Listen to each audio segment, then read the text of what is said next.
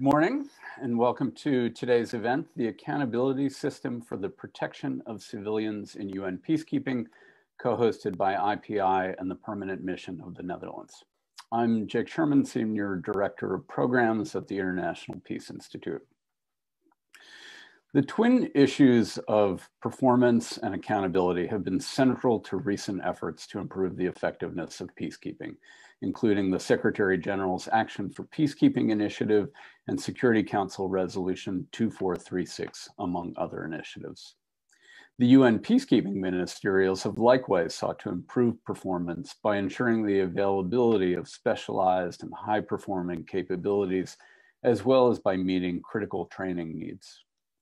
Yet compared to performance, which emphasizes improvement through partnership among the UN and member states, accountability is more sensitive due to its association with determining responsibility for shortcomings or at times failures, and with sanction or other punitive action. Both are needed to build a shared culture of excellence in peacekeeping. Ultimately, peacekeeping operations are judged whether by host populations, Security Council members, or oversight committees and parliaments on how well they protect civilians. While the expectations on peacekeepers to protect civilians are high and missions are often stretched thin, they have at times also failed to act as required. In the past, such failures have resulted in terrible violence and loss of life and damaged the reputation and credibility of UN peacekeeping missions. IPI's latest paper by my colleague, Dr. Namie Di Razza, the focus of today's event, is an in-depth examination of the issue of accountability, particularly as it concerns the protection of civilians. The paper builds on existing efforts by the UN Secretariat and member states to improve accountability for the protection of civilians. It examines what accountability means in the context of UN peacekeeping. It analyzes existing accountability tools, including how they've been used in specific cases and their limitations, and it provides recommendations to the UN and member states on how to strengthen accountability in the service of improved performance. The policy paper, together with 4 case studies covering the response to incidents in the Central African Republic, Darfur, the Democratic Republic of the Congo, and South Sudan, as well as fact sheets summarizing 16 different accountability mechanisms and tools, is available on IPI's website. I should also note that after 4 years at IPI, where she started and has led our work on protection of civilians, Namie is going to be transitioning back to the UN, where she will continue to work precisely on these issues and will be truly missed. Finally, I want to thank the government of the Netherlands for its consistent support for IPI's Protection of Civilians project, and invite Ambassador Joko Brandt, the permanent representative of the Netherlands to the UN, to make opening remarks. Ambassador, please.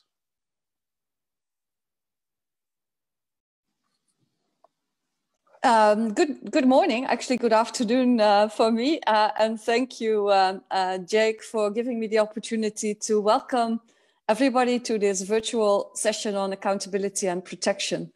And as you said, the Kingdom of the Netherlands is proud to support the work of IPI in the area of protection of civilians.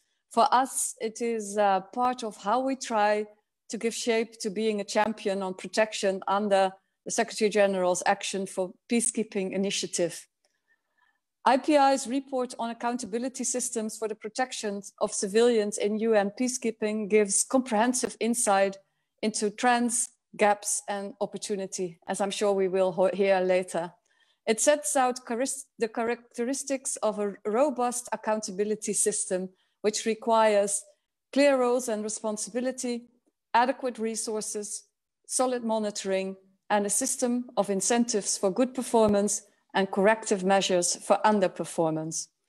And I think it's fair to say that all of the above need improvement, as strengthening of accountability is urgently needed if we want to see better results when it comes to protection of civilians in UN peacekeeping. I think all of us who are working with people now know how incredibly important it is to have difficult conversations about underperformance as early as possible. Otherwise, the impression might be that underperformance is okay, or, and perhaps even more importantly, the person involved does not get a chance to understand what is wrong, to learn and to improve. Clear objectives and expectations about results help. And we need to look into what's behind the underperformance. Does the person have the right tools, the right training, or does he or she simply have too much on his or her plate? I think this analogy also largely holds for peacekeeping. Be clear about objectives and expected results, about roles and responsibilities. Make sure that people are adequately equipped to do the job, monitor performance, and act both when performance is good and when improvements are needed. I look forward to this hopefully not so difficult conversation with all of you on how stronger accountability systems can help UN peacekeeping to perform better, to protect civilians. And let's remember that today is not a one-off. We will continue the discussion. One way the Netherlands will do this is by dedicating a full day of the PrepCon that we will organize together with Pakistan ahead of the UN Peacekeeping Ministerial on the improvement of protection of civilians. And we are, of course, looking forward to participating at other platforms or forums to bring the discussion forward. Thank you, and back over to you, Jake. Thanks so much, Ambassador. Let me now welcome Ms. Bintu Keita, Assistant Secretary General for Africa in the Department of Peace Operations and the Department of Political and Peacebuilding Affairs. Thanks for joining us, Bintu. Thank you so much, Jake, and thank you very much, Yoka. And I'm allowed to say Yoka. Sorry for not being protocolar here. First of all, good morning, good afternoon, and evening, depending on where you are in the world. Excellencies, generals, distinguished guests, and colleagues. I would like to thank IPI and the Dutch Ministry of Foreign Affairs for organizing this event and inviting me to join in this conversation. Hopefully, protecting civilians remains at the heart of United Nations peacekeeping. It was already said. In fact, protecting civilians is consistent with preserving international peace and security. It is therefore our greatest ambition and also our most critical endeavor. I would like to congratulate IPI on the comprehensive and laudable contribution of this paper to frame the debate on accountability for protection of civilians, to map and evaluate existing accountability mechanisms, we've heard more than 17, and to provide recommendations for a way forward to build a culture of accountability for protection of civilians in United Nations peacekeeping. Performance and accountability. Indeed, a robust performance and accountability framework is essential for successful implementation of our protection of civilian mandates. It's a key element of the Action for Peacekeeping initiative, as already said by Yoka, mentioning the Action for Peacekeeping. We must recall that protection of civilians is a collective effort that involves member states, including host states and police and troop contributing countries, the Secretariat and peacekeeping operation. On the Secretariat's part, we have been focusing efforts towards a more cohesive performance and accountability structure. In 2020, the Secretariat disseminated the integrated peacekeeping performance and accountability framework. This is the culmination of several years' work to measure and strengthen performance and accountability. The framework is an effort to bring all available performance evaluation tools together to improve coherence, identify gaps, and make further progress where needed. It includes measures for all personnel, uniformed and civilian, including senior managers. It sets clear standards linked to mandate implementation. The framework is implemented through 15 priority projects. Each of them is expected to have an impact on accountability and performance. The framework provides steps, amongst others, on how to improve the military and foreign police unit evaluations. This data has become crucial to inform sector senior decision makers, generate targeted support to troop and police contributing countries, facilitate capacity building partnerships through the light coordination mechanism, and inform which remedial measures may be necessary. This should be good news for the troop and police contributing countries. At mission level, capable leadership is essential. Good leadership is necessary to articulate mission-wide priorities and targets and translate them into component, units, and teams' objectives and plans that are consistent with available resources. Several reviews have indeed confirmed that the quality of leadership makes a difference. And I'm happy to have one in this panel because he has conducted a number of these reviews. Ensuring that protection-related operational guidance, such as on protection of civilians, gender, conflict-related sexual violence, and child protection are understood at all levels and translated into practice is another important aspect of protection of civilian performance that relies on capable leadership. Furthermore, the willingness and readiness to act proactively and react robustly at all mission levels to prevent violence is crucial to protecting civilians. Indeed, these willingness and readiness are the very fundament of deterrence. In conclusion, before closing, I would like to address a couple of notable points from the IPI paper. First, the whole of mission comprehensive and integrated approach to protection of civilians. This approach is our greatest strength and is key to sustainable success. Indeed, it is critical to recall that protecting civilians is not only about physical protection by personnel in uniform. Protection is achieved first and foremost through political process. Political settlement processes lie at the heart of the prevention of violence and protection of civilians. They require sustained political and diplomatic engagement. Second, when it comes to political processes, partnerships are essential. Support from the region by neighboring states directly and through relevant sub-regional organizations is, to put it simply, a necessity. Third, though the paper doesn't focus on it, let us not forget about resources. And this was said also earlier. Resources must be commensurate to task. It is essential that member states and the Security Council provide realistic and achievable mandates backed by adequate resources. I look forward to hearing from the other speakers about how we can continue to work together in this important endeavor, and I thank you. Thanks so much, Bintu, particularly for highlighting the extent to which this has been a long-standing priority for the UN. I mean, you mentioned several years in the making, and of course, these efforts really stretch far, far beyond that.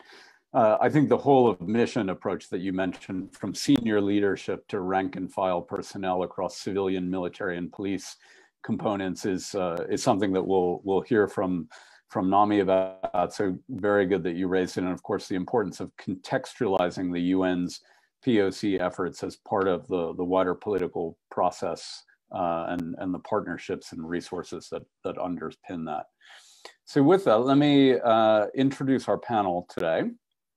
First, we'll hear from Dr. Namie Di Razza, Senior Fellow and Head of Protection of Civilians at IPI, who will provide an overview of the paper's findings and recommendations.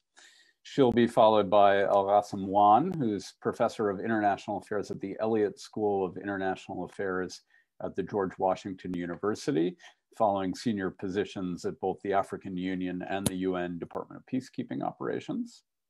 Next, Mr. Ludovic Grenouillon, a Senior Military Strategic Partnership Officer in the Office for Peacekeeping Strategic Partnership at the UN Department of Peace Operations. then Mr. Andrew Leva, advisor at the Permanent Mission of the United States to the United Nations, and then Mr. Yasser Halfawi, Counselor at the Permanent Mission of Morocco to the UN. Following the remarks, we'll have time for discussion and questions from the audience. ASG Kita and Ambassador Brent will regrettably not be able to stay for that. Namie, over to you. Thank you, Jake. It's such a pleasure to present this paper today. As you said, it has been a massive research project, and I'm really happy to summarize it today, although it's an immense challenge to do it in a few minutes, but I'll try my best. I think we all agree that over the last 2 decades, member states and the Secretariat have developed a rather solid normative framework to define what POC means in UN peacekeeping. And missions in the field have established practical tools to better implement it. But what has been missing really as we entered the 3rd decade of protection of civilians in peacekeeping mandates is accountability for the proper delivery of protection of civilians mandates, for a more consistent, effective, and responsible implementation. Accountability can really be the connective tissue between policy and practice by holding actors responsible for their duty to protect. Accountability is a virtue and a mechanism. As a virtue, it refers to this obligation or this willingness to accept responsibility and answer to a 3rd party for the way this responsibility is carried out.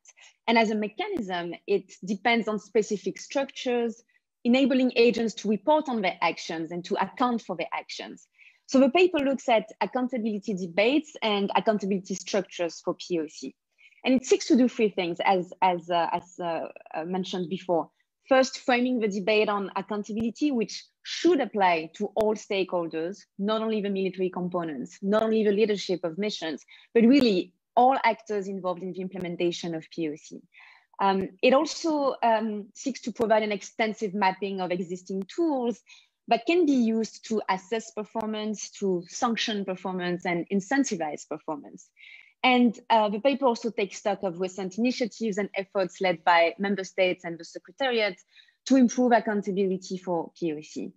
As you said, Jake, accountability is a complex and sensitive topic, and one that often raises passionate discussions and sometimes tensions, because it's often associated with this idea of blame, with these punitive narratives around performance. But the paper really seeks to demystify accountability and promote a culture of shared, proactive accountability for POC for all stakeholders.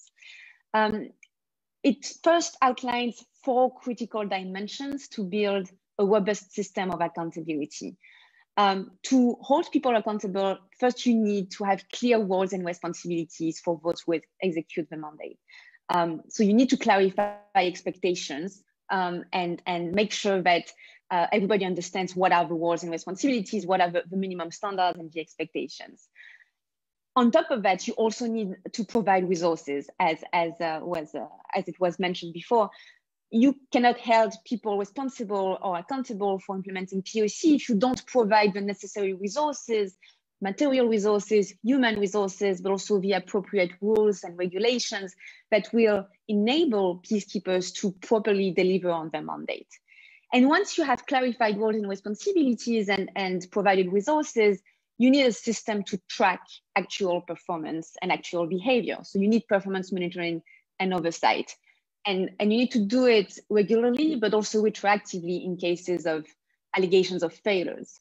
And then the 4th dimension that is really important beyond performance monitoring is a system of sanction incentives. You need to go beyond assessing performance and need to ensure that there will be consequences and corrective measures depending on the level of performance. So the paper then offers some guiding principles to build a robust system of accountability for POC, but it also highlights unique challenges that are due to the very nature of protection of civilians in peacekeeping. Take, for example, attribution, which is key in accountability. You need to attribute responsibility. But attribution can be very difficult as protection of civilians is a broad institutional goal that involves a lot of different actors, the military component, the police, the civilians, missions and headquarters, member states. So attributing responsibility for POC failure can really be challenging. Answerability is also a key component of accountability. Answerability is this obligation to report to a third party, and it's what differentiates accountability system from internal monitoring and evaluation processes. But again, in peacekeeping, answerability can be challenging because peacekeeping is really based on horizontal partnerships. You also have sometimes confusing reporting lines or command and control. And also it raises the question of whom peacekeeping operations are accountable to. Is it the Security Council? Is it the capitals of member states or the Secretariat at headquarters or the local populations, which are very often neglected in these debates on accountability? So this question remains open. Another key principle is enforcement. To have a robust system of accountability, you need to enforce consequences when there is underperformance. But most solutions at the UN in the context of peacekeeping and protection, most solutions remain process-oriented, and they are limited to soft corrective decisions very often, rather than sanctions. Performance for POC is seen as this continuum along which mission can improve, and there are no broadly recognized off-target performance indicators or red lines that would trigger sanctions automatically and consistently. Sanctions are de facto extremely politicized and do not happen very often. And finally, transparency is important for accountability. But again, it's quite limited due to political and institutional sensitivities. Reports into investigations into POC failures are not always public. Singling out a contingent publicly is also very difficult. And as a result, the locus of accountability is very often internal. So building on this analysis, the paper offers a mapping and an evaluation of the different accountability mechanisms that do exist and that can be used for POC. We looked at individual performance monitoring tools like the EPAS, the compacts for senior leaders. We also looked into regular performance monitoring for the mission and uniformed components, the CPAS, the force commanders evaluation, police evaluations, mission evaluations. And we looked at investigative mechanisms, boards of inquiry, the role of OIOS, the reviews led by the Office for Peacekeeping Strategic Partnership, special investigations or conduct and discipline processes, for example. And we also analyzed the existing incentives like medals or the risk premiums that can be added to the reimbursement for troop contributing countries. So I cannot get into the detailed analysis of all these tools, but maybe a few lessons today. The first lesson is that there is a lot of internal mechanisms to monitor performance, and that's the good news. But they also have limited means and impact. They also tend to focus on self-evaluation, which raises inherent issues of impartiality and answerability. They are independent tools that instill a stronger sense of accountability, like OIOS or VOPSP or independent special investigations.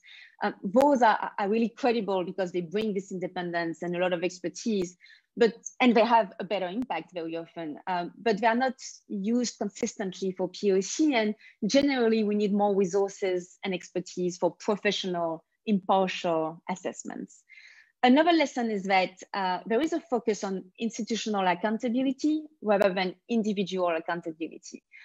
Tools to assess individual performance are quite limited, and tools to look at missions or uniformed components, for example, as a whole are more numerous, so we have more for missions and components than we have for specific individuals. And as a result, we also tend to focus on improved processes, collaborative learning, and discussions around performance rather than sanctions. And of course, both are needed. Learning and accountability are both needed, and we need to strike the right balance. But very often there's a limitation in the use of sanctions that are politicized and applied inconsistently, and that only tend to occur when there's a mix of media attention and political pressure and strong leadership.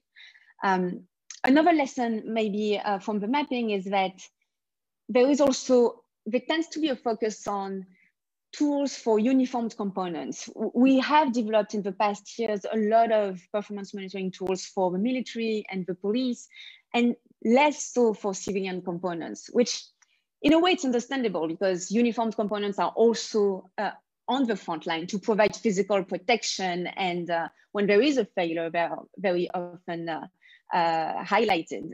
But at the same time, the performance of civilians is also critical, and it can influence the performance of the military counterparts or the police counterparts, but there are less tools to look at civilian components. There's not the same level of scrutiny for the results, the mission's performance in pursuing political solutions for the protection of civilians, or properly analyzing threats or prioritizing threats. So that's also something that was identified in the mapping. And maybe one final thing for the mapping is that accountability processes generally are not well known and well understood, and they are often confusing and quite duplicative. Staff do not always know how to activate or use accountability tools. The tools are also activated simultaneously and not in a very coherent way without a clear sequence or clear communication flows. So those are the big lessons from the mapping. And I know I'm running out of time, so maybe just quickly on some of the recommendations. There are a lot of recommendations in the paper to build a culture of accountability that should go beyond a system of tools. At the same time, streamlining and strengthening the system of tools and the system that does exist is important. So there's a first set of recommendations about building a more cohesive structure, streamlining processes, improving coordination between the different tools, ensuring that they exchange information, that there is a better transmissibility of information. Also, not only between UN tools, but between the tools of the UN and the ones used by member states to look at performance and correct performance. Also, training staff on accountability is very important so that they understand how it works, and just generally broadening the scope of accountability tools to capture the multidimensional character of POC. Also, strengthening independent, dedicated, transparent tools is very important. Using independent investigative teams to look into underperformance, but also to follow up on the recommendations. So I recommend strengthening the multidimensional character of the OPSP reviews, using more investigative teams, independent teams, also have more dedicated resources for POC in particular, and generally balancing transparency and politics and ensuring that the assessments are more transparent. The corrective measures are also transparent. And finally, and I'll stop there, as a last set of recommendation, it's important to enforce consequences and develop incentives. So following up on shortcomings, having clear standards and triggers for sanctions. We need to hold peacekeepers to account when they flagrantly, blatantly, and chronically fail to meet basic requirements for POC. These requirements should be clarified, of course, and they should offer some red lines for underperformance. But generally, we need to have more consequences, and also to consider POC performance as a weighted criteria in the selection of personnel and future force generation. And beyond punitive approaches, rewarding outstanding performance and using positive tools to recognize good performance, but also put in place internal communication strategies to create a pride to protect civilians. Beyond the bureaucratic tools and processes, this is critical to ensure that there's a culture of accountability for POC in peacekeeping. I'll stop there. Thank you, Jake. Thanks so much, Namie. There's so much there, and you've really just glossed the surface of what is quite an in-depth report. Maybe just to highlight a few things that you said. I mean, it's clear, and this has been touched on in the opening remarks as well, that there are many different stakeholders involved in effective protection of civilians. It's dependent on a lot of variables, and that there's a risk of diffusion of responsibility. And yet I think already we're seeing a consistent message around accountability needing to apply to all stakeholders, and the need for clear roles and responsibilities, for resources to regularly track performance and to enforce both sanctions and provide incentives as part of the system to address this. I'm sure these issues will be touched on by our next speaker. El Ghassamwan, you were at the then Department of Peacekeeping Operations during several high-profile incidents and recently led an internal study for the UN on the protection of civilians. What's your perspective on these issues?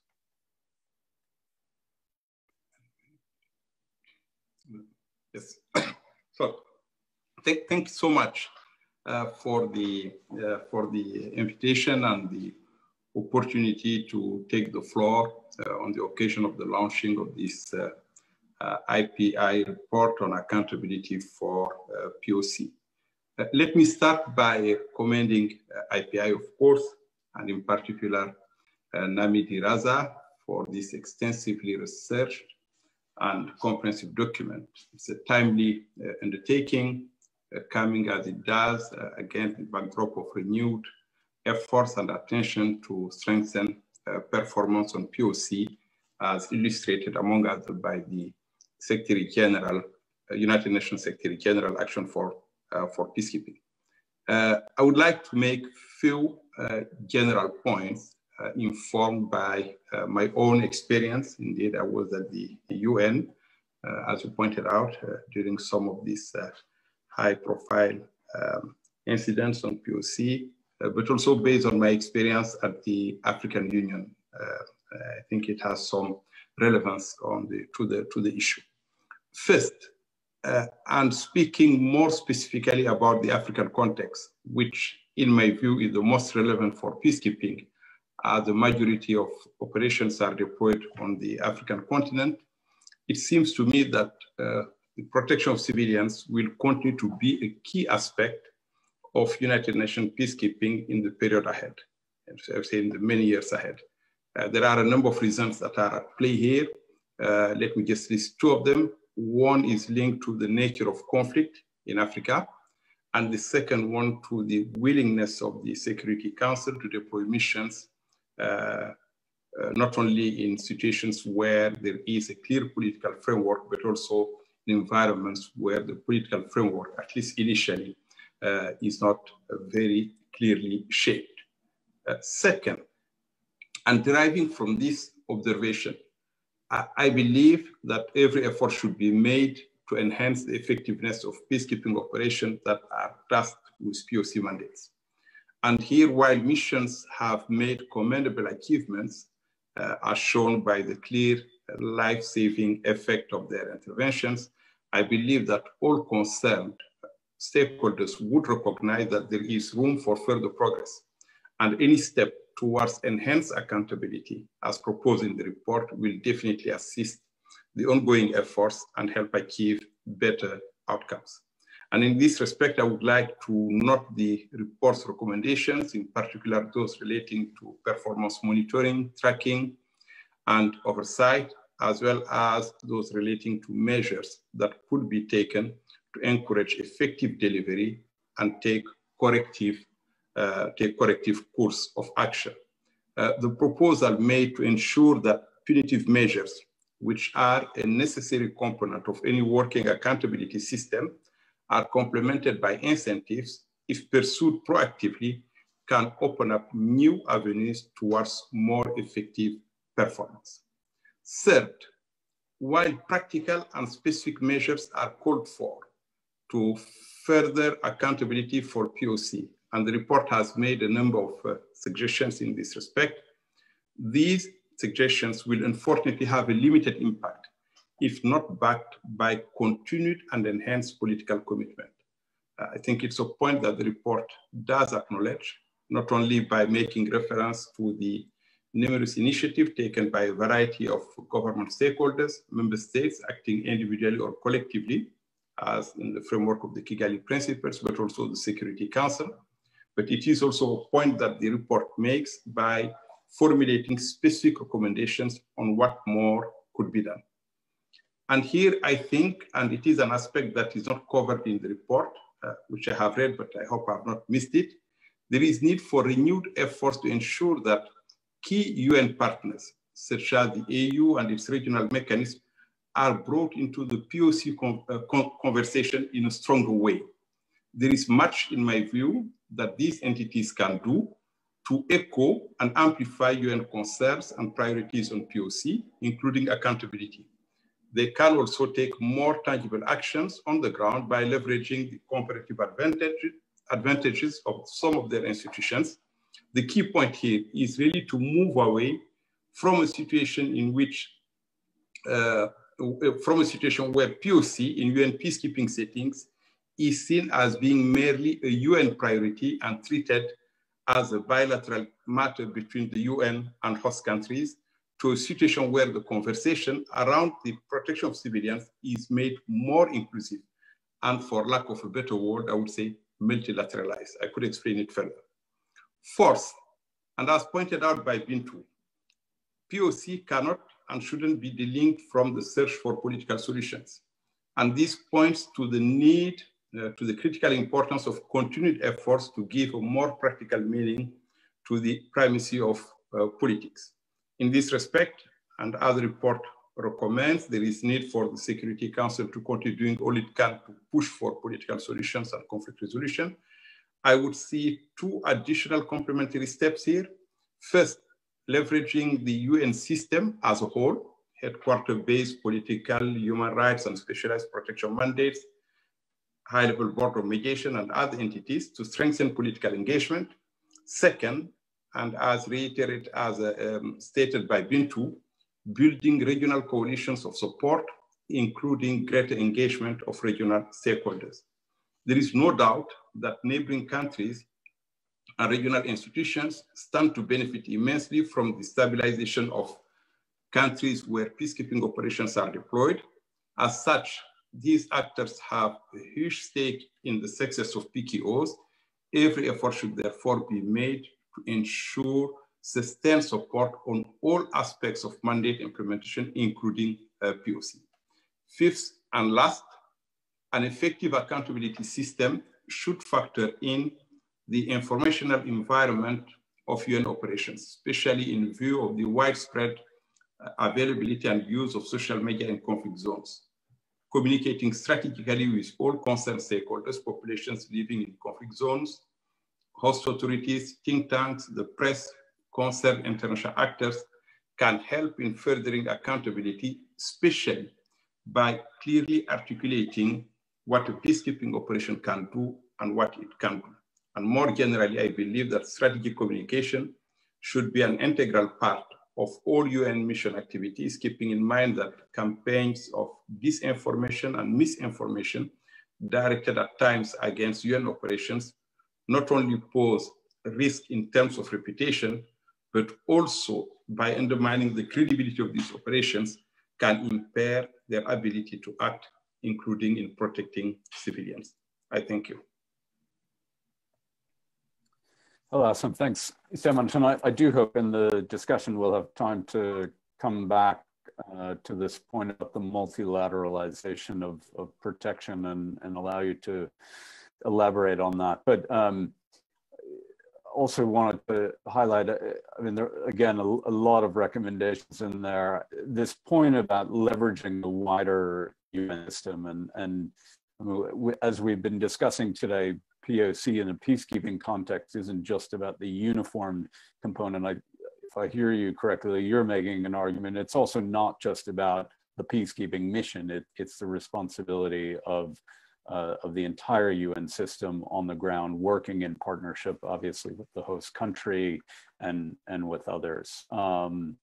And I think the point about strategic communication is very well made, and the sort of dual role of technology, where we see social media and radio and technology being used to mobilize violence against civilians, but it also is a potentially effective tool, perhaps one that's being underutilized for the mission to better convey to host populations and to other stakeholders what it can and cannot do. Ludwig, let me turn to you. The Office of Peacekeeping Strategic Partnership, OPSP, works with troop and police contributing countries to identify gaps that may impact the delivery of mandates. What are your views on the role of accountability in the protection of civilians from where you sit? Yeah, thank you and good morning, good afternoon to all participants. So I am Ludovic Grenouillon. I am the military expert for OPSP, which is the Office for Peacekeeping Strategic Partnership, and we are in the Department of Peace Operation. So for those who don't know our office, I would say that we are the equivalent of a general inspection for DPO. Our very small office is composed of a director, usually a retired officer who has been a force commander or a police commissioner in a mission. We have a military expert, a police expert, and a logistic expert. So very quickly, I will give you the point of view of one of the actors in terms of accountability and describe our working methodology. So first, our office is placed directly under the USG for DPO, and we review all missions on a regular basis. We produce reports where we focus much more on the finding than on the recommendation. So one of the characteristics, I would say, of our office is its independence. So that gives us freedom of tone, and that guarantees also the integrity of our report. Another characteristic is that we have no executive mandate. Our recommendations are non-binding. That's why our priority is to identify the problem and their causes, and then we work with all stakeholders to implement solutions. So, of course, our office welcomes the publication of the IPI report, and for sure we'll have a close look at it, because POC and accountability for POC is a recurring theme in our review, and even a central theme when we are mandated to conduct special investigation. So, for example, our office conducted an investigation following the Alindao massacre in Central African Republic. So in terms of POC, we regularly identify shortcomings, but also good practices that we share with all stakeholders, but we can also establish responsibility and we can propose sanction. So, and as such, we be one of the actors identified by the IPI report in the UN accountability mechanism. So I would say that the added value of our office for DPO is without no doubt the fact that we spend 40% of our time in the field, even in the most remote part of the mission. For example, we have just returned for 1 month in Mali, where we have visited all bases and all camps. So we therefore have a very clear idea of what is happening in the field and what are the difficulties encountered by the mission in implementing their POC strategy.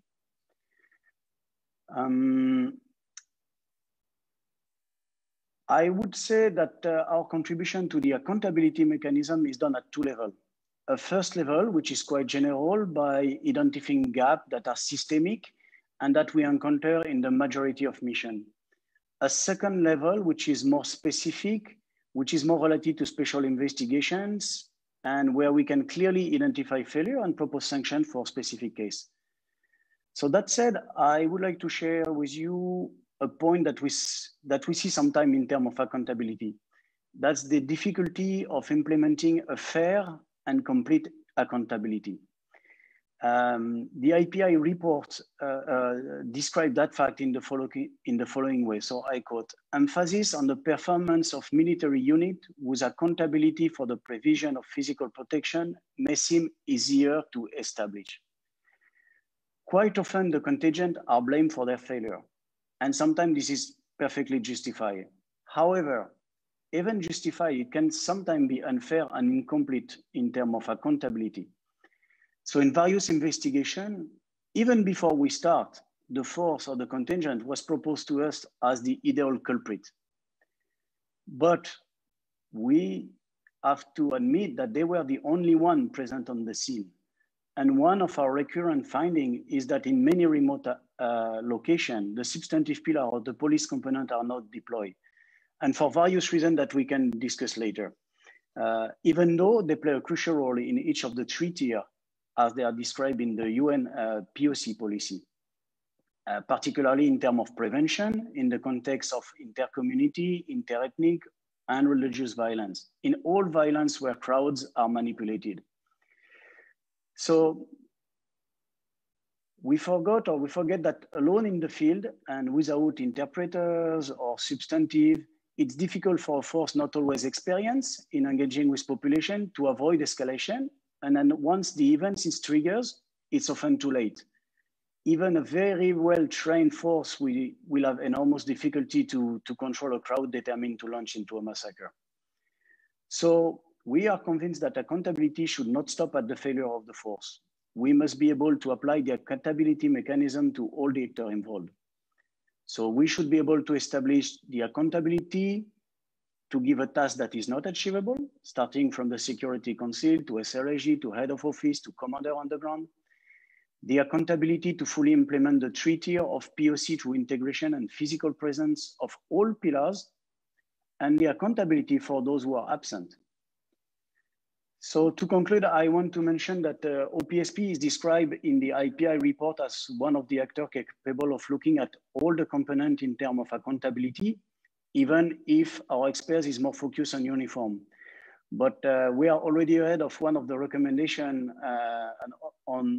of one of the report recommendation as far as our office is concerned. So thanks to a donor country, we are happy to say that we are in the process of recruiting a substantive expert to complete our team, which will now have the full range of expertise with substantive, military, police, and logistical expertise. Thank you for your attention. Thanks so much, Ludovic, and for highlighting what perhaps isn't as well known a role as it should be in terms of the Office of Peacekeeping Strategic Partnership, and the establishment of responsibility, the proposal of sanction, the ability to make recommendations to troop and police contributing countries to improve their performance, but also for highlighting some of the difficulties around this, as you put it, implementing fair and complete accountability. Andrew, let me now turn to you. The United States, of course, has been a longstanding champion of improved performance and accountability in peacekeeping, from supporting the development of standards in the form of unit manuals and the operational readiness and assurance policy that's been referred to Security Council Resolution 2436. So please, what are your thoughts on this issue? Thank you very much, Jake, and good morning, everyone. And thank you to IPI and the Dutch Ministry of Foreign Affairs for putting on this important event. Thank you as well to Assistant Secretary General Kita and Ambassador Brandt for your compelling opening remarks, and to Dr. Di Razza for producing such a fantastic report with very concrete recommendations. It's a really, really good effort and very much appreciated. I really appreciate the opportunity to discuss this issue today because, you know, frankly, and this has been alluded to by other panelists, I believe accountability too often gets mischaracterized as a blame game, or turns into a blame game between different member states, when in fact we very much share common goals and desired outcomes here. And I'll use an example to illustrate this point. So just 2 years ago, more than 100 internally displaced people, including children, were murdered at an IDP camp in Alindao in the Central African Republic. MINUSCA was present at the scene, and there was advanced warning of the impending atrocity, but UN peacekeepers were not capable of preventing or countering the attack by the armed group UPC. More than 100 innocent people were murdered, with armed peacekeepers standing right there. Now, once it became clear what had happened, the UN repatriated a portion of the TCC component that was present during the attack. They also instituted a careful pre-deployment assessment process before rotating in new units from that contingent to the mission. And let's fast forward and look at the situation today. MINUSCA is operating in northeastern CAR, an area with fierce fighting between rival armed groups. And in the face of significant pressure, the Zambian troops deployed there, who all know that were not the same contingent as those present in Alindao, have performed impressively in protecting civilians and trying to halt the violence. And this change in dynamics came because of strong accountability. But to achieve it, the failure to protect civilians needed to first be brought to light. That is to say, transparency was needed, both to understand how and where to make the course corrections to address it. We also recognize that in protecting civilians, there may be risks to the peacekeepers themselves, but the very measures that allow peacekeepers to better protect civilians, gaining the trust of the people they seek to protect, developing a strong situational awareness of their AOR, and projecting strength also reduce the risks to peacekeepers. As General Dos Santos Cruz noted, nobody attacks a stronger opponent. So, these are the common goals that we share. While there may be differing opinions amongst member states on how to do it, how to achieve it, I think we can all agree that current and future peacekeeping operations must be able to anticipate and prevent another atrocity like that in Al Dao. And at the same time, we also agree on the importance of reducing unnecessary risks to peacekeepers. Fortuitously, these two goals go hand in hand. I'd like to now quickly take stock of progress in implementing Security Council 2436, which covered several of the objectives that are mentioned in Namie's report that we're discussing today. First, we welcome the accountability framework rolled out by UNDPO 3 months ago. As Dr. Di Razza lays out in her report, many assessment tools were developed over the past few years to lay the foundation for this framework, CPAS, MPET, OPSP, and several other acronyms they're all very good efforts. And this framework also places a heavy emphasis on POC. It ensures a thorough understanding of POC policies and rules of engagement. It talks about rewarding exceptional actions and investigating POC failures. So it represents a very positive end to the first chapter of accountability efforts of what I think will be is a very large book. As a Security Council member, we also really appreciate the quarterly informal briefings from the UN to the Council on Performance, both good and bad, and believe that these are very useful and important to continue. One issue, however, is that the Council only receives anonymized ad hoc examples of underperformers being held accountable. Without fuller information, how can the Council follow up bilaterally, ensure accountability measures are having the proper effect, and work to help address these issues? We have particularly limited visibility for how civilian staff are held accountable for failures in performance. And what we do know is not encouraging. We also all know that capable and accountable leadership makes a big difference. Force commanders and contingent commanders must continually assess subordinate units thoroughly, accurately, and consistently. Those assessments must be shared. Force commanders should feed deficiencies in operational requirements back to UN headquarters so that they can be addressed. And contingent commanders must capture and pass on to their national training centers the lessons learned in their areas of operation. The nature of peacekeeping operations with so many rotations in and out, keeping those lessons learned, not relearning the lessons over and over is vital. And mission leadership themselves should be assessed and held accountable. It is also vital to deploy the right units and individuals. Strides have been made in the right direction here, but the force generation process should be based primarily on performance and capability, not on political considerations. Only the most ready, willing, and able troops should deploy to missions. I'll also note, we've referenced here the negative connotations around the word accountability, but it doesn't only mean consequences for negative actions. And we agree with Namie's report and with the new accountability framework on the importance of recognizing outstanding performance, particularly by TMPCCs in the field. We often hear anecdotally of units taking great risks to protect civilians from violence. And these units and individuals should be honored by name and mentioned by the Secretariat in regular reporting to the Security Council. Conversely, when deficiencies are uncovered, the UN can use its light coordination mechanism to find specific assistance for TMPCCs. Again, this is where transparency is so vital. It allows the Council and member states to know where and how to offer support. The United States and Rwanda plan to demonstrate in concrete terms how we turn these words into action. So very specifically, we often do talk around these issues, but we want to move words into action and kind of show some concrete steps of where we can really further this conversation on POC.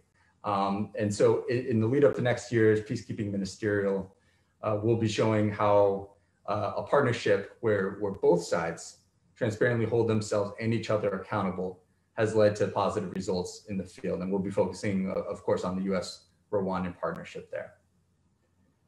So in short, we believe that increased transparency will improve the accountability system for the protection of civilians.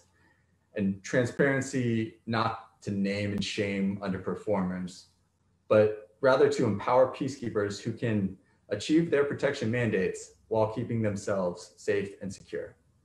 Thank you very much.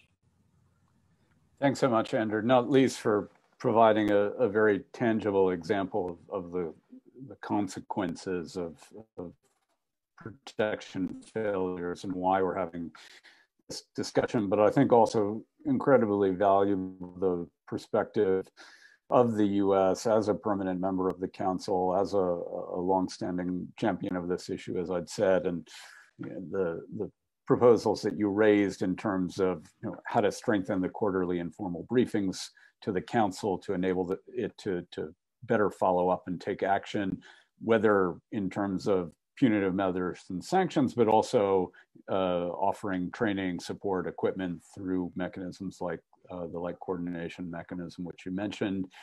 Also important, this point you raised about force generation, and I think there has been a real effort within the Secretariat to get better about using performance data in the generation and deployment of units. But as you said, those units that deploy should be the ones that are most ready, willing, and able. In a way, that's a great segue to our last speaker. Yasser, Morocco is a top contributing country.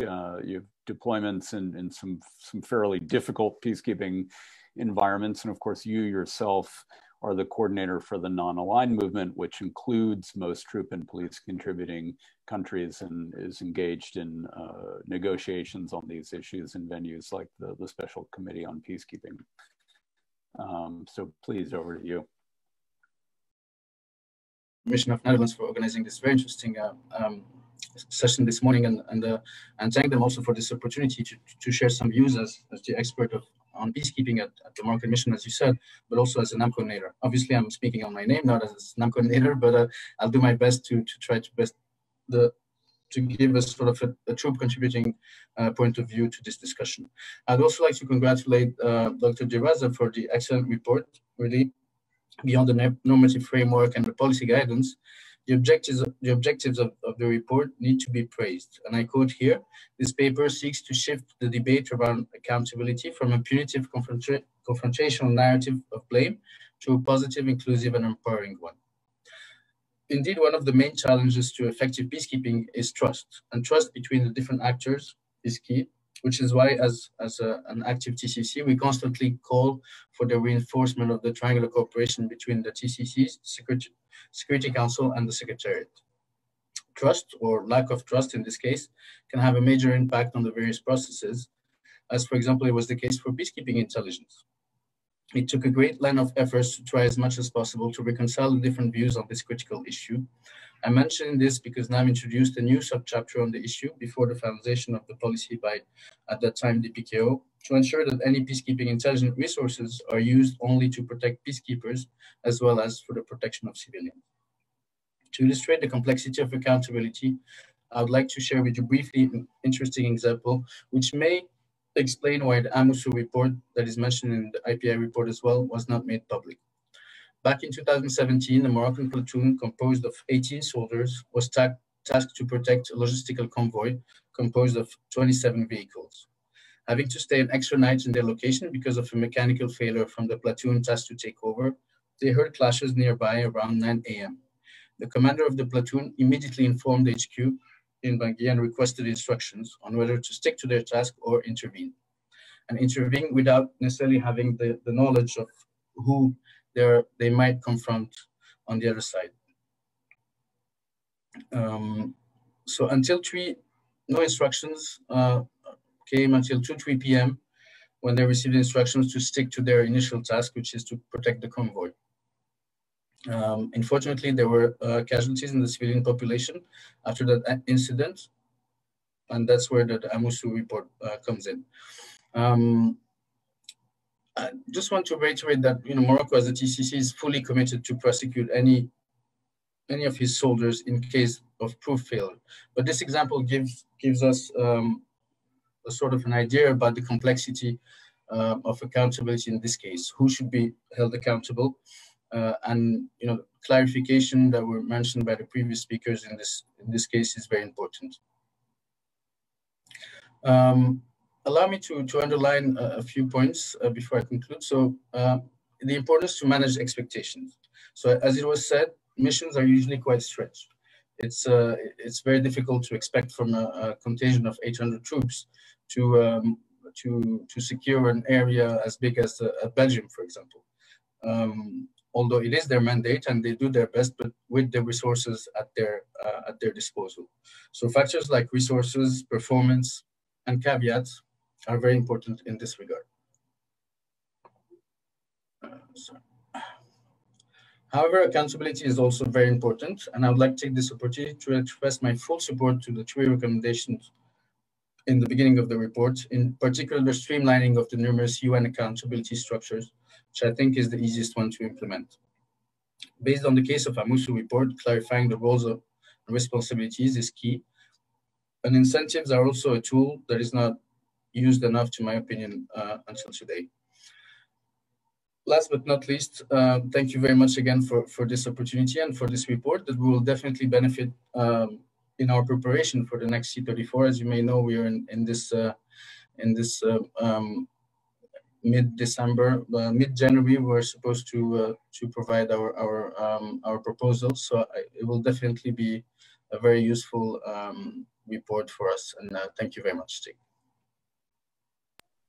Yeah, sir. Thanks so much for offering a TCC perspective. And I think there were a number of issues that you raised as well that I hope we can pick up in the discussion. We've got about 25 minutes left. For those of you that are participating in the moment and in the room, I invite you to type any questions or comments that you might have in the Q&A function of Zoom, and we'll pick those up. But in the interim, I wanted to start us off with a few questions. First off, El-Assam, I'd like to come back to you at some point and allow you to elaborate on the point that you made during your remarks about this multilateralization of protection.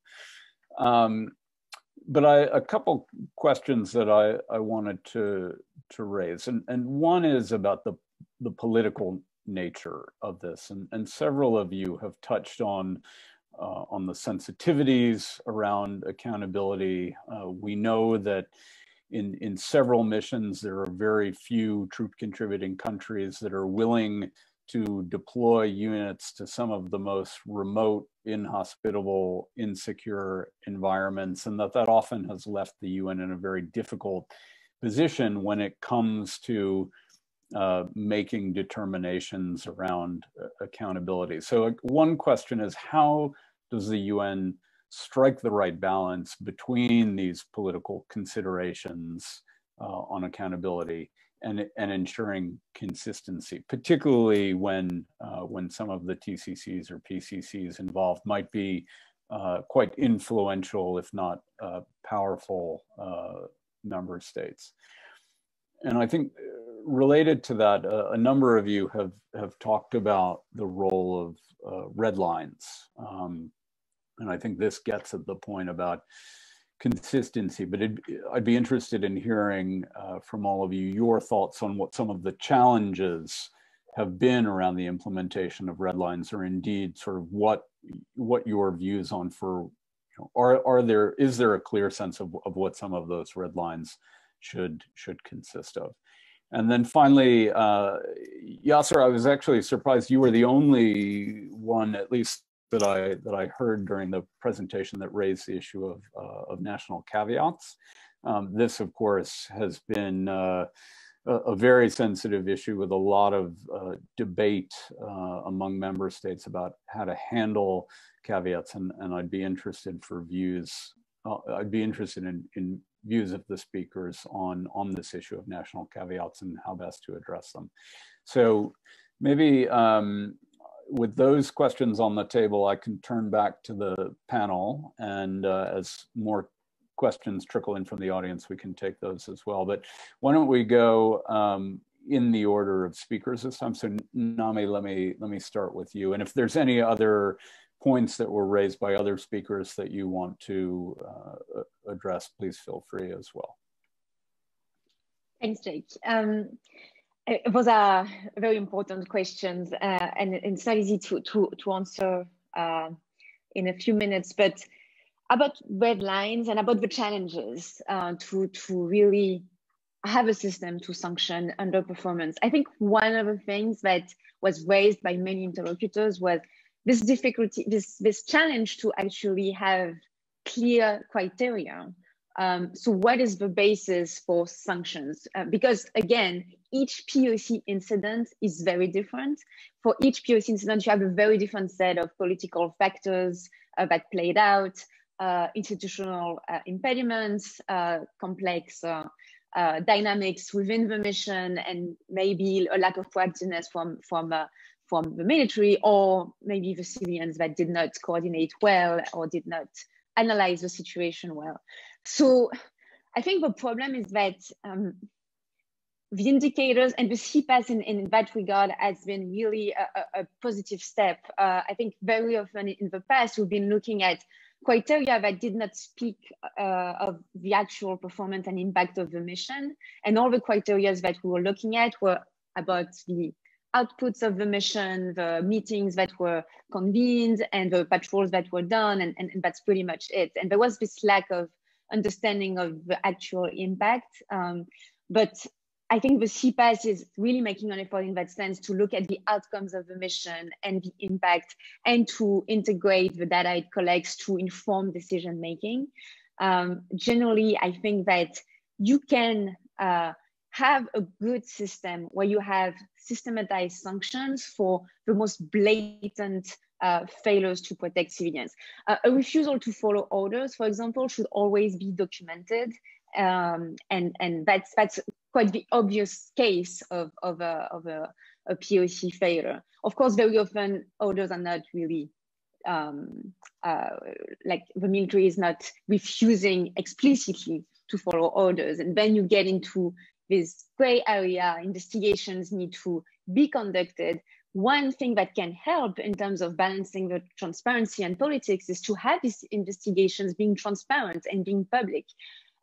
Very often, I think that the UN, to be careful about politics and to avoid politicizing the issue, will actually tend to protect the information, to keep everything confidential. I think in some cases, having a transparent process, having the public also looking at findings from investigations is what can ensure that it won't be politicized. It's impossible to politicize it because everything will be out. And I think that we should really take into account that the role of external actors and independent actors and the public can really help depoliticizing the whole issue. And then once you have independent assessments, I think you can have a system of sanctions. And again, if the sanctions that are taken are transparent, then it's easier to show that it's not politicized, that actually it's been applied consistently throughout the different incidents. So it's a complicated issue. I'll stop there, but I actually look forward to hearing other speakers discussing this as well. Thanks, Namie. And this point about increased transparency was something that both Alassane and Andrew mentioned, and I think you're right about the point that the greater transparency is a way of demonstrating that decisions are consistent and not being politicized. Alassane, could I turn to you for any thoughts on the questions on the table?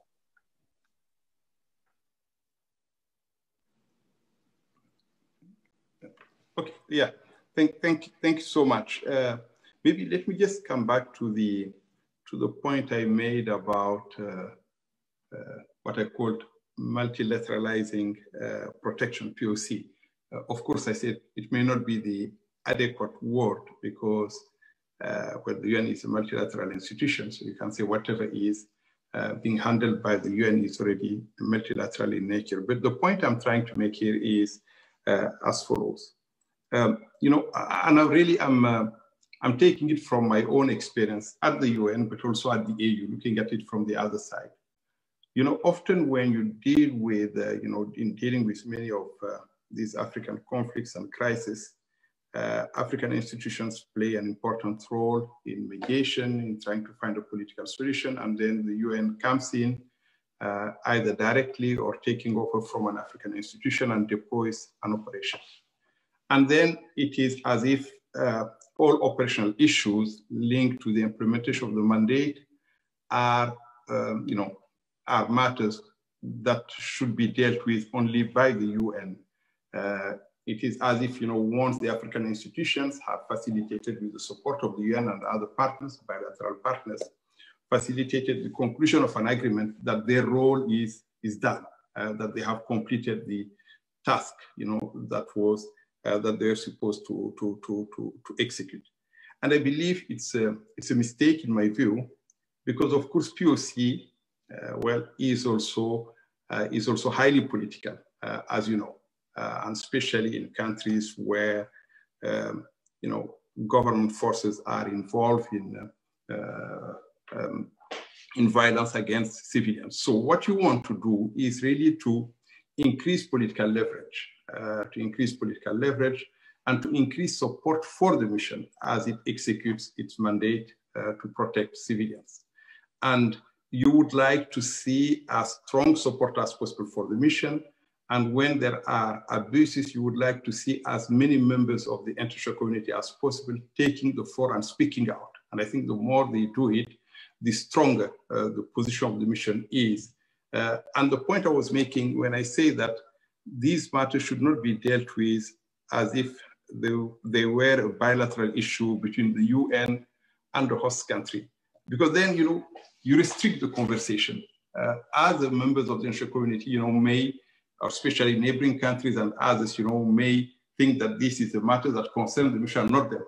And yet, you know, they fully know, and you know, it's clear that if issues linked to protection are not resolved, it is extremely difficult to find a lasting political solution. And obviously, if there is no lasting political solution, there is no way that you can address protection issues in a sustainable fashion.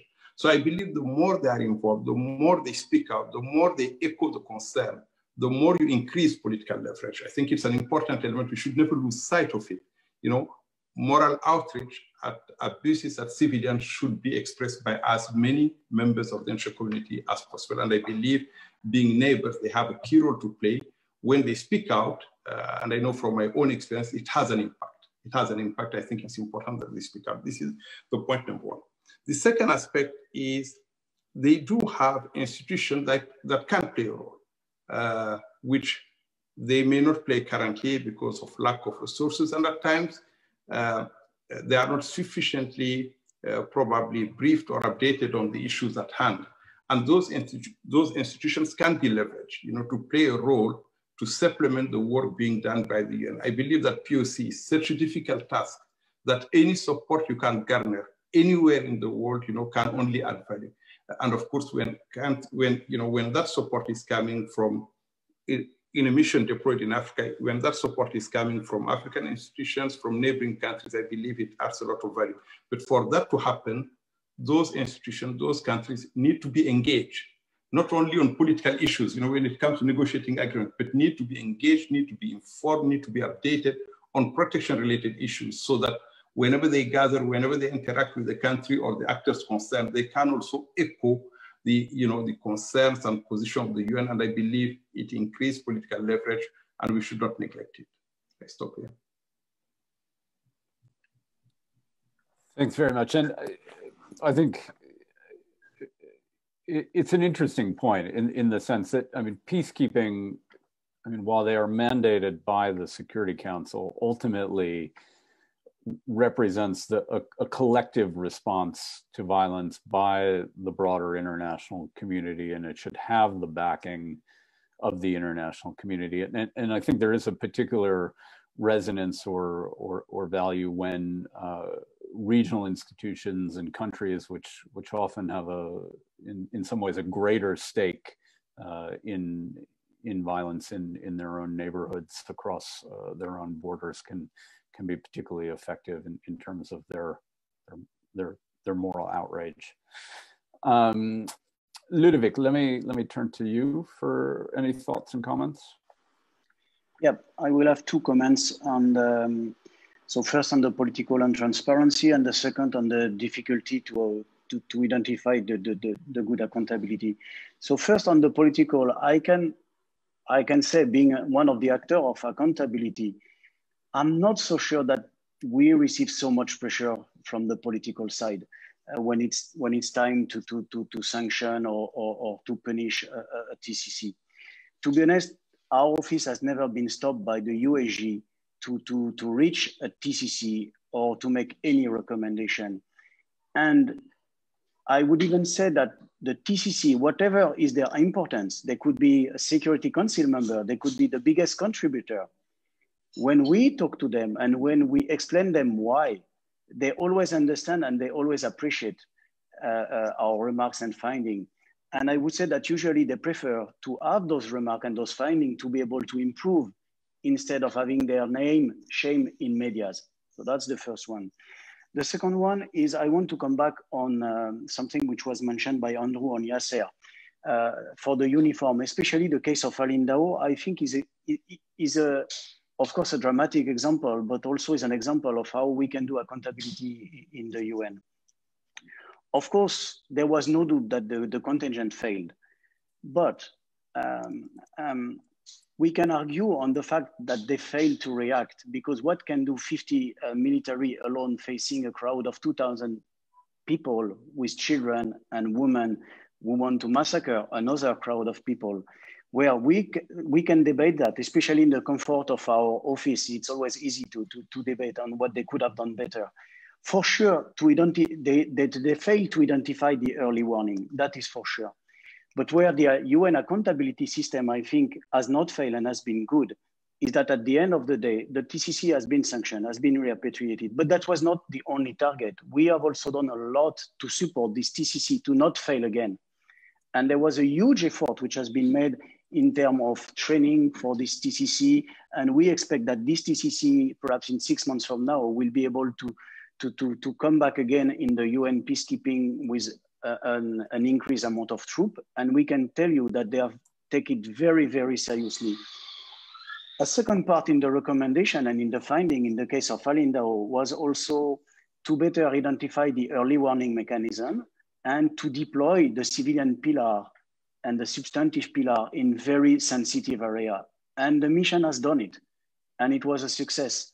So I really want to emphasize on the fact that we are taking it seriously, and the more it goes, the more I think our system of accountability is improving. Thank you.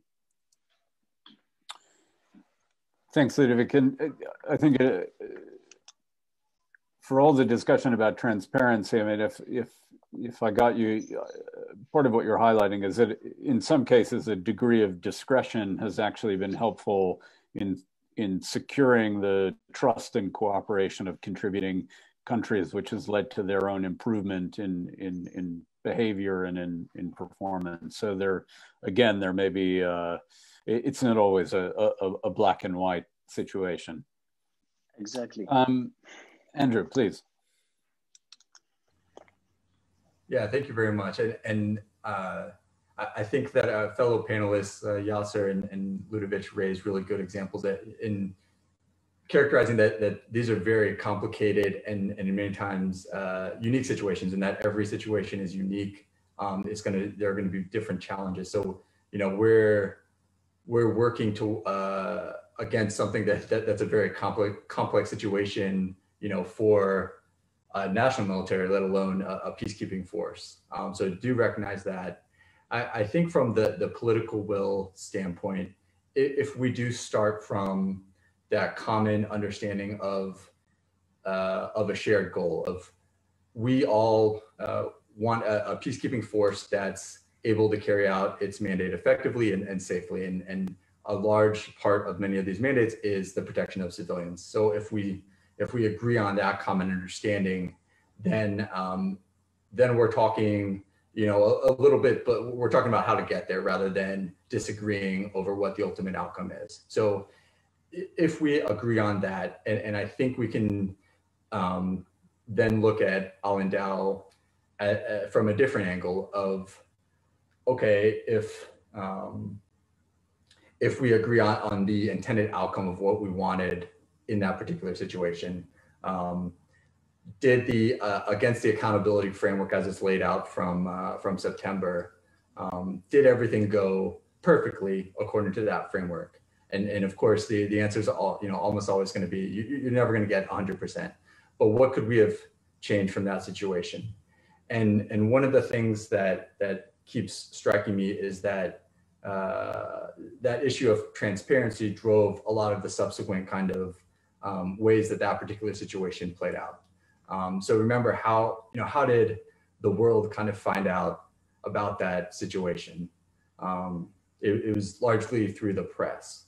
And so if that particular scenario had gone through all the measures of the accountability framework instead, I think, you know, it's a much different conversation, and a little bit, it changes the political dynamics as well, because then we're talking about, okay, how can we make improvements here? How can we, or rather, what are the measures that we can take that will prevent or help supplement here? What's needed, rather than this kind of, I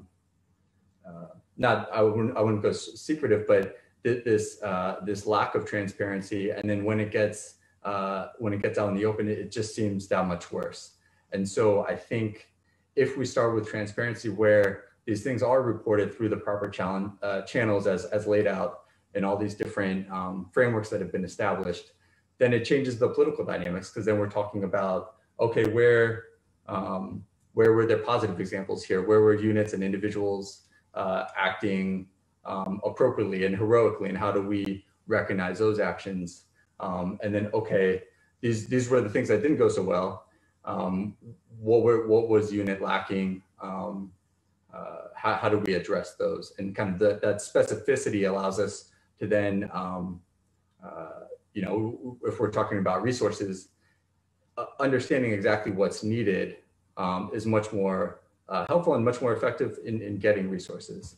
And so I think it just kind of comes back to that issue of transparency, and with more transparency, you're going to get a different political situation, and ultimately that common shared goal that we're all striving for. And ultimately, I mean, this is really about putting in place measures to ensure that the types of failures or shortcomings that led to the massacre, like the one in Al-Endow, are more likely to be prevented the next time around. And part of that process, and I think this is very much the argument, Namie, that you made in the paper and that ASG Kita referred to, part of that process is ensuring accountability when established courses of action were not followed, looking at ways, Andrea, as you said, of working to improve the performance of those units that are deployed, and recognizing when missions achieve or perform above and beyond expectation, actually recognizing that and holding good behavior up just as much as one scrutinizes underperformance. Yasser, let me turn to you, and I think this will probably be our final intervention before we wind things up. Thank you very much, Jake, for this opportunity to take the floor again. Just taking this opportunity to congratulate OPSP and Ludovic for their amazing work. As you mentioned, it's a small office, however very important, and they're doing an excellent job. On the transparency, I think, I mean, I do agree with all what was said earlier. It's very important. And, you know, I'd like actually to say something in my personal capacity, but also as a representative of at least Morocco as a GCC. You know, participating in a peacekeeping mission, it should be seen as a privilege. It's not a right. it's a privilege to contribute to international peace and security, and it's something that Morocco is very proud of. But most experts on peacekeeping, they also know and they're recognizant of all the challenges that peacekeepers have to deal with in terms of resources, and as I mentioned earlier as well, the fact that they're quite stressed, the lack of clear instructions sometimes, etc., etc. And just also to give to all the participants an idea about the complexity of the discussions on POC. For example, the first I would say thing that is always mentioned is the primary responsibility of the host state. Here we're talking in some cases, let's say in CAR, for example, where for many years the state was kind of absent and had control over the capital and maybe a little bit beyond, but that's it.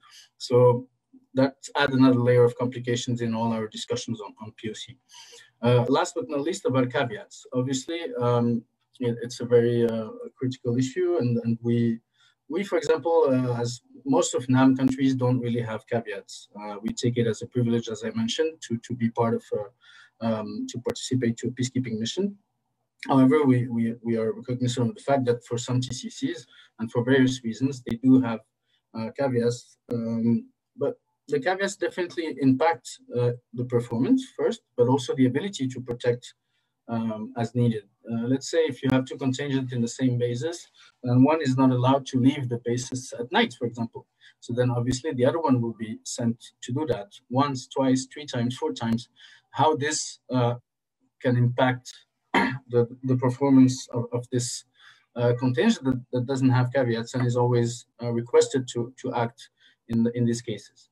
So this is just food for thought. Again, it's a very complex issue, but thank you very much, Jake, for this opportunity, and thanks to all the other speakers. Thank you. Thanks very much, Yasser. And as you said, I mean, certainly on the issue of caveats is an incredibly complex and sensitive one, and one could get into differences between declared caveats and undeclared caveats, and what that means for the ability of missions to plan and factor those in. But I think we could have an entirely separate session on that. It's 11:29. We promised to end it at 11:30, so I think we'll end things here. I want to first off reiterate my thanks to all of the panelists. Namie, particularly, it's been a pleasure working with you these past several years, and look forward to continuing to work with you as you move across the street and very much on these issues. Great to have all of our panelists with us. Want to thank again the permanent mission of the Netherlands and Ambassador Brandt, and of course ASG Kita as well, and to wish all of you watching a good rest of the day. Thanks so much.